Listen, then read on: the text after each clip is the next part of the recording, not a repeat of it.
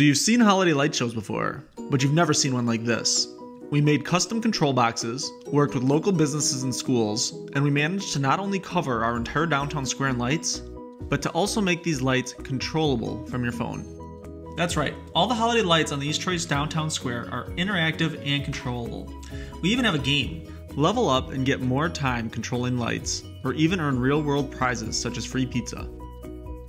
And all of this started as a hobby project about 3 years ago, when a friend commented how much more interesting holiday light shows would be if you could interact with them. If, for instance, you could press a button and watch the lights spiral around the square, kind of like a shooting star. The premise seemed mostly simple. We could just build a controllable box that turned off and on lights.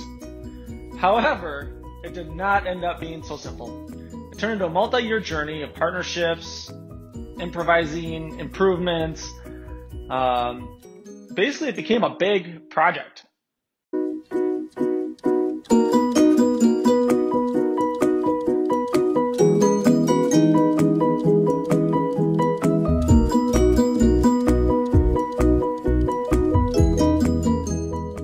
So the journey began in 2017 with this horribly constructed control box built using random parts lying around.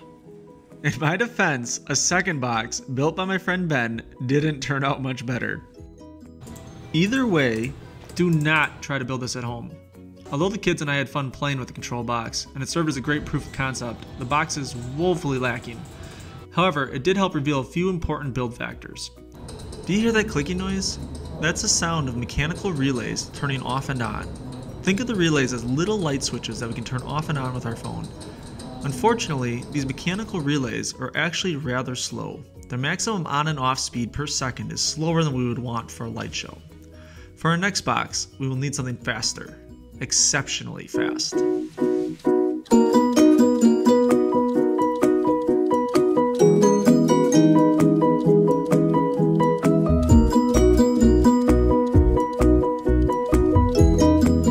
This brings us to our first actual prototype box.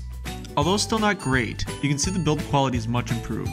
In addition, the box uses a solid state relay, here, instead of the mechanical relay from the previous box. Solid state relays turn on and off very quickly. They have no moving parts and they are silent. Rather than being a physical on and off switch, like the mechanical relay, a solid state relay is made up of a semiconductor material such as silicon. Unfortunately, the solid state relays are also considerably more expensive. And when you're talking about building 40 or more of these boxes, the costs start to matter. Okay, give it a try.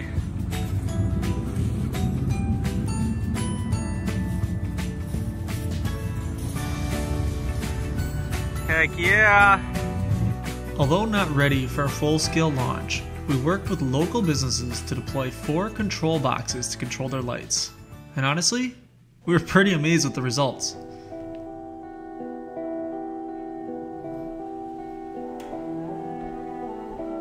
We couldn't help but wonder, if this is what 4 boxes looked like, what would 40 boxes look like?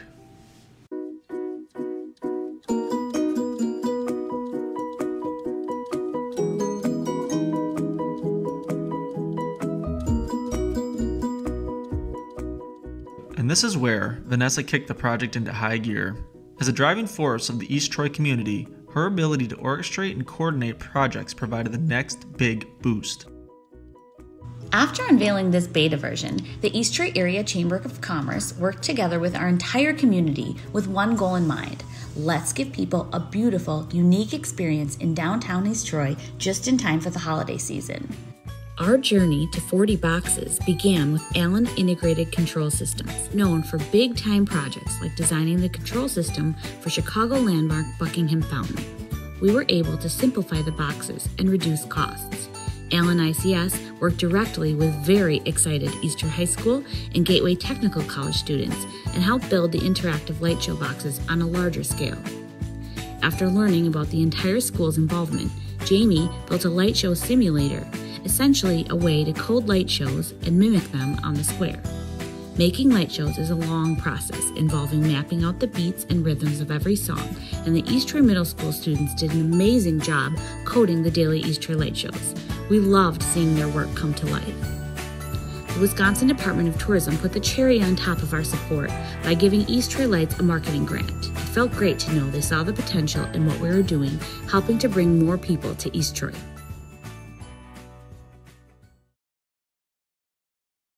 So we're at less than 1 week to showtime, and it's not looking good. Only a handful of businesses have their lights up, and the weather is not helping. We had hoped to have everyone's lights up and tested by the 24th of November, giving us 2 weeks to test the show and fix any bugs. I'm also behind.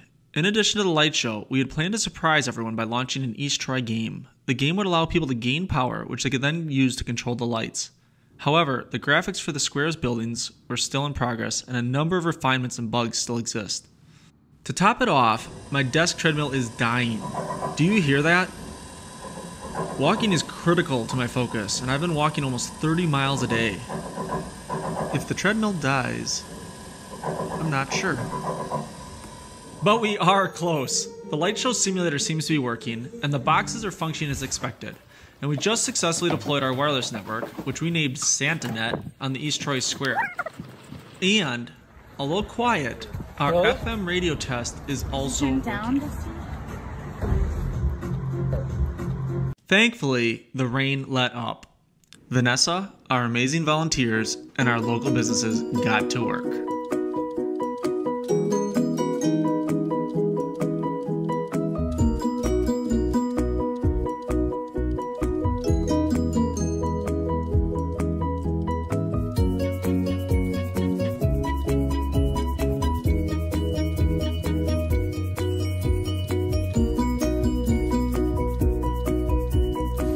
This is it. We'll do one final check.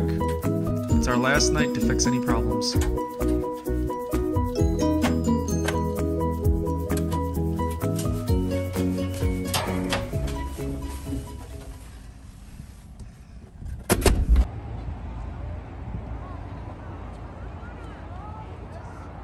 I think we're ready.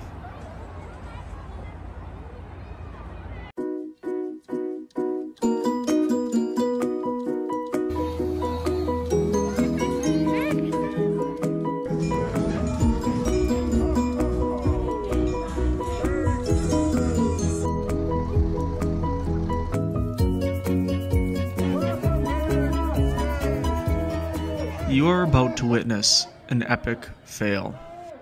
A countdown to the tree lighting is about to begin. Watch closely. You'll see the Christmas tree flash on and off. Did you see that? That was me testing to make sure the Christmas tree was functioning just before the tree lighting countdown was set to begin. Now we had planned a whole skit with a green meanie, kind of like a Grinch, having stolen the power cords and the lights flickering until everyone started cheering. However, what you are about to witness started as the script and turned into something entirely different.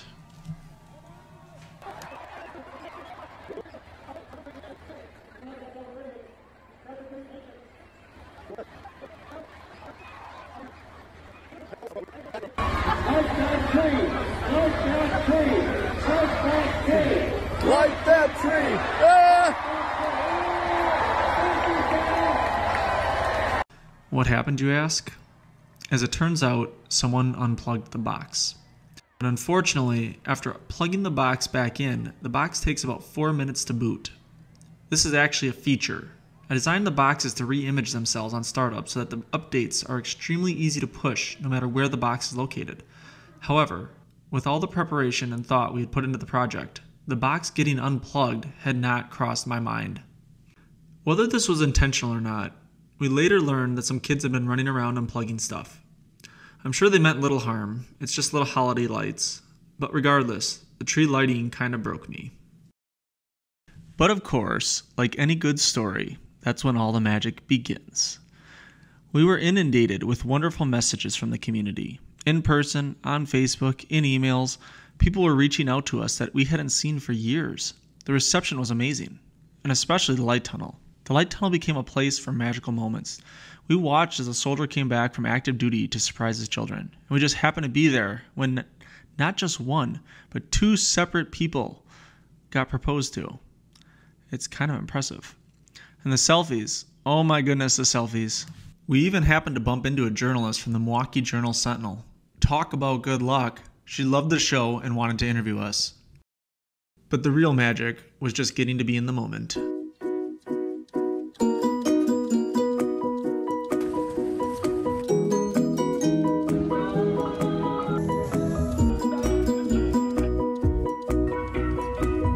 can actually see it down in there. And if you look over here, it's actually not even straight at all, but it's held up and it's worked actually for pretty much the entire time.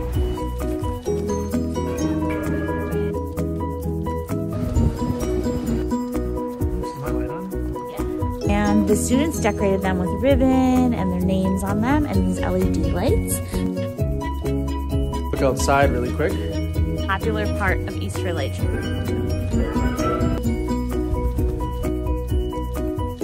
Quick tip, Sushi.